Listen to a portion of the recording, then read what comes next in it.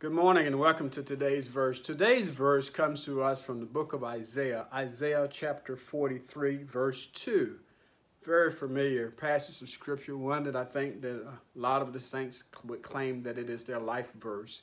Listen to what the word of the Lord says. When you pass through the waters, I will be with you, and through the rivers, they shall not overflow you. And when you walk through the fire, you shall not be burned, nor shall the flame scorch you. Listen to the promise of God as he speaks to the children of Israel, reminding them that he is their God, that he is their Redeemer, that he is their God, and that he will always be with them.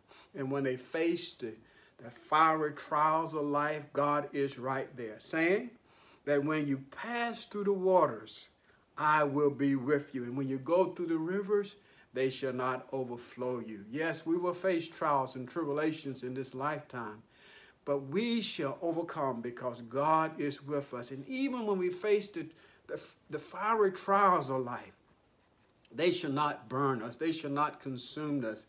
We won't even be scorched. This promise was actually, you would say, fulfilled in the lives of three young Hebrew boys by the name of Shadrach, Meshach, and Abednego when they were cast into the fiery furnace, that the fires did not burn them, nor was there even the stench of burnt, of flames on their clothing when they took them out, because God had protected them. God protects us, provides us for us, that God is with us forevermore. For he promised that I will never leave you nor forsake you. To God be the glory for the great things that he has done.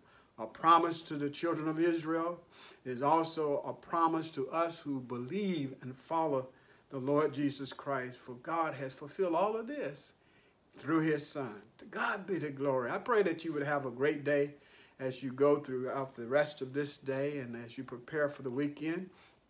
And I pray that you would tune in again tomorrow as we consider today's verse. Amen.